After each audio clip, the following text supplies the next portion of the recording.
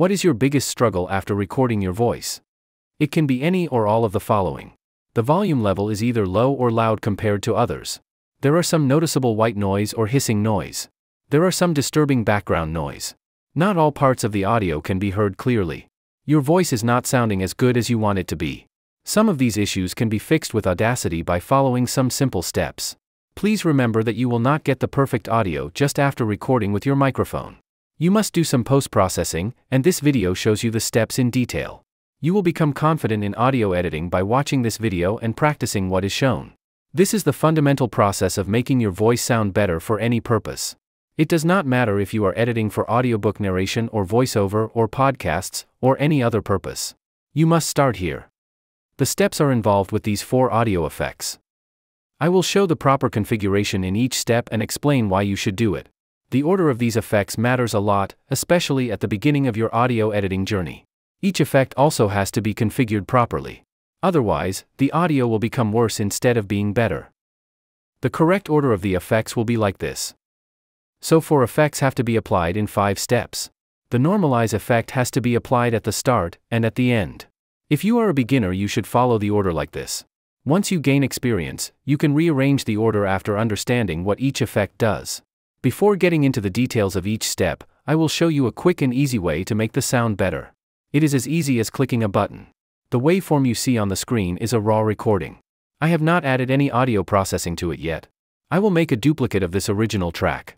I am duplicating this to compare between the original and improved audio. I will improve the second track using the one-click solution. The single-click solution that I am going to show is developed from years of experience I have. I will select everything inside the second track and will go to Tools. If I go to Apply Macro, you will see some options like Clear Vocal or S Reduction. I also have Improve Overall Experience, Interview Improvement, and Podcast-Specific Improvement, etc. I have a total of 11 different variations to tackle different scenarios.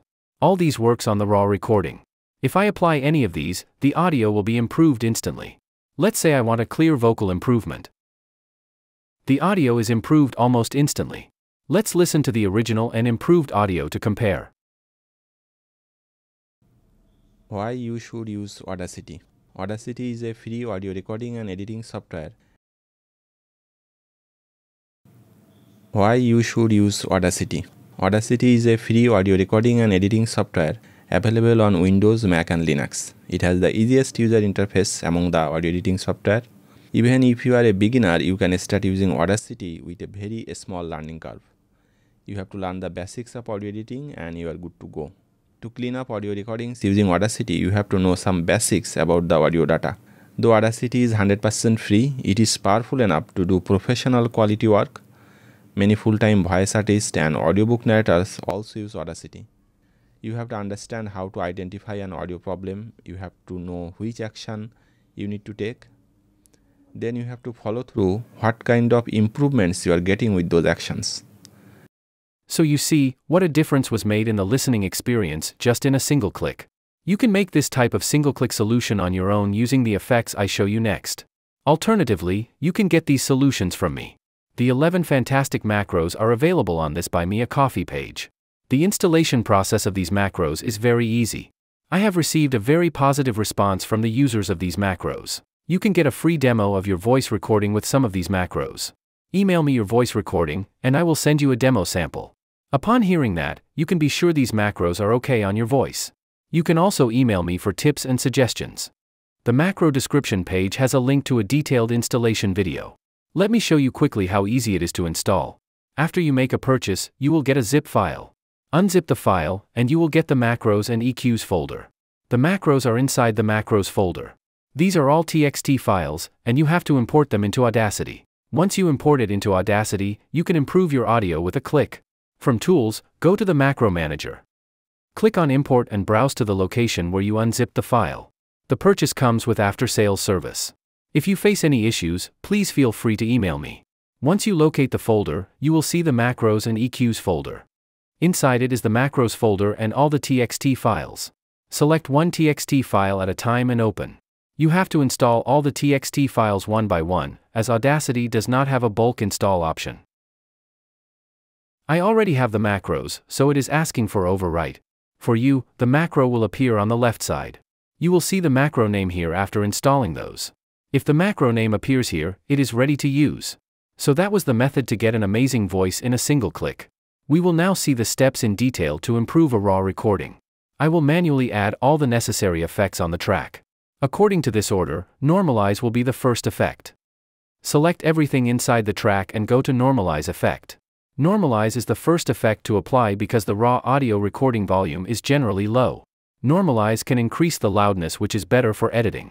I will normalize to -3 dB peak. The -3 dB peak is standard on most of the audio platforms. Peak means the loudest audio point in your selection. I selected the whole track, so the peak will mean the loudest part of the entire waveform. The concept of the peak is important in audio editing. For example, if you want to submit your audio on some platform, they may have specific requirements on the peak level. I am setting the peak as -3, which is the standard value in ACX audiobooks. If you do not know about ACX audiobooks, do not worry. -3 dB is a standard value in many places, and we will follow that for now. The volume level increases as we see the waveform become taller. Normalize may not always increase the loudness level. The volume level will decrease if the audio already has a higher peak than we set in the normalize settings. That is not a problem, and we should not worry about that at this moment. After applying normalize, you can see the noise has become visible in the silent parts. The next effect will be noise reduction. Noise reduction is an optional effect. Whether you should apply the noise reduction depends on two things: if there is audible hissing noise and what the accepted noise floor of the platform you are submitting the audio is. For simplicity, I will discuss only the audible hissing noise in this video. Audible hissing noise means you can hear some hissing noise in the talking parts. If you can hear some hissing noise in the talking parts, the noise reduction effect will reduce some of that. I will need a noise sample from anywhere in the waveform. A noise sample of around half a second or more is good enough. I will select such a sample from the beginning, and go to the noise reduction effect. I am selecting the noise sample from the beginning, but it can be selected from any place in the waveform. Noise reduction is a two-step process. In step 1, you have to give Audacity a noise sample or profile. Based on it, Audacity will detect noise and remove that noise from audio. In other words, Audacity will consider other parts of the audio as noise when it finds a match with this sample. Click on the Get Noise Profile button. For step 2, you have to select a part of the audio from where you want to remove the noise. I want to remove noise from the whole track. I will select everything by double-clicking, and go to the noise reduction effect again. Please keep in mind that Audacity can only remove white background noise or hissing noise. Other types of noise like traffic noise or dog barking cannot be removed using Audacity. We will now perform step 2 of the noise reduction process. You have to select the noise reduction settings. These 3 sliders let you do that. For best noise reduction, all these sliders should be at 6. Best noise reduction means noise will be removed without altering the audio quality. Too much noise reduction can introduce harshness in the audio. The top slider is the noise reduction amount. It should be between 6 to 12. 6 dB reduction is better, but if the noise is too loud, you can go up to 12. Please remember, noise reduction makes the sound harsh. Too much noise reduction makes the listening experience poor. I will set it to 12 for demo purposes, but keep in mind that 6 is the best setting on all 3 sliders. Make sure the Reduce Radio button is selected. Click OK to apply the noise reduction settings. The audio is now noise reduced. If we check the beginning part, you will see less noise in the meter. The third effect I will apply is the EQ. I will show you a basic EQ, but keep in mind that EQ is a very vast topic. A good EQ can make a voice sound smooth and clear. I suggest you watch some EQ videos on my channel once you gain some experience in audio editing. You will find the filter curve EQ inside EQ and filters. There are different types of EQ effects, and I will use the filter curve EQ as it is flexible to use. EQ is the process of manipulating volume by frequencies. That means you can increase or decrease the volume of some frequencies.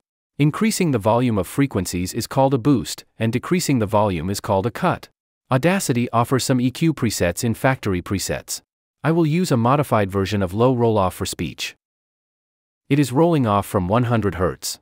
If you know about the fundamental frequency of human voice, it generally starts from 80 Hz, but not below that. So I will adjust the roll-off from 80 Hz. It means I am cutting off frequencies below 80 Hz where no human voice frequency exists. Audio recording can have some noise in those low frequencies, and this cutoff will reduce that noise. A complex EQ will take too much time to explain at this point, so I will apply this basic EQ. I offer customized EQ for voice. but it will make sense if you have some experience in audio editing. I will put some links in the description about my audio services, courses, and tools. I suggest you explore those to find what you need at the moment. After EQ, the next effect is very important. It is the compressor effect that reduces the dynamic range. Dynamic range means the volume gap of loud and quiet sounds of your voice. If the dynamic range is too big, some parts of the recording may become very difficult to hear. The recording I am working with has no such big difference. Still, applying the compressor effect will make the voice crunchy and crispy. A little bit of compression makes the recording smoother to listen to. Compressor configuration varies for each recording. I will show you a generic compressor with some guidelines. You should check the compress based on peaks. Because I configured the settings based on peak value. If I do not keep this box checked, it will alter the compression mode, and my settings may not be valid for that compression mode. The compressor will be active above the threshold value. It is an important setting in the compressor. If I set a threshold like -9, the compressor will only be active above -9 dB. The lower I go, the more compression will happen. If I set -15, then I will get more compression than if I had set -9. If you set this value too low, the sound may become unnatural. For this video, I will use -15 dB. You should use something between -9 and -15 based on how much compression you need. The noise floor should be higher than the noise recording in the meter. The default -40 dB will be okay for this audio sample. The ratio sets how much compression will be done. The more ratio you set, the more compression will be done. Usually something between 2:1 and 4:1 works on most of the recording. I will use 3:1. Please note that the amount of compression needed depends on the dynamic range. Too much compression can make the voice unrealistic. If you see current settings making your voice unnatural, you should apply settings with less compression. I will keep attack time and release time to its default value. The makeup gain checkbox does not matter if I normalize the audio after compression. I will apply these compression settings. The compression is done, and I will apply normalize again to adjust its peak level. Compression can make the peak louder than the standard -3 dB peak. Normalize to -3 dB will adjust the peak to the standard level. The editing is done, and let's listen to it.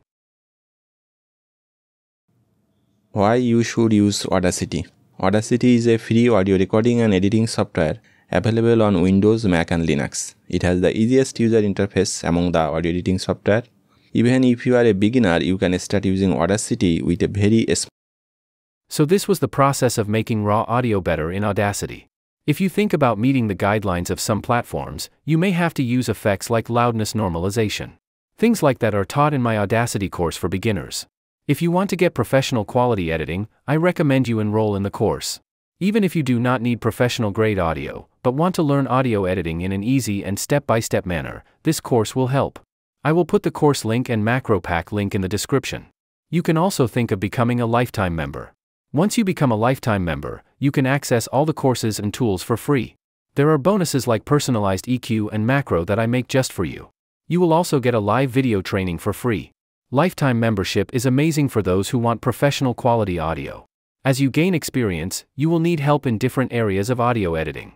Lifetime membership makes sure nothing can go wrong for you. You will find links in the description.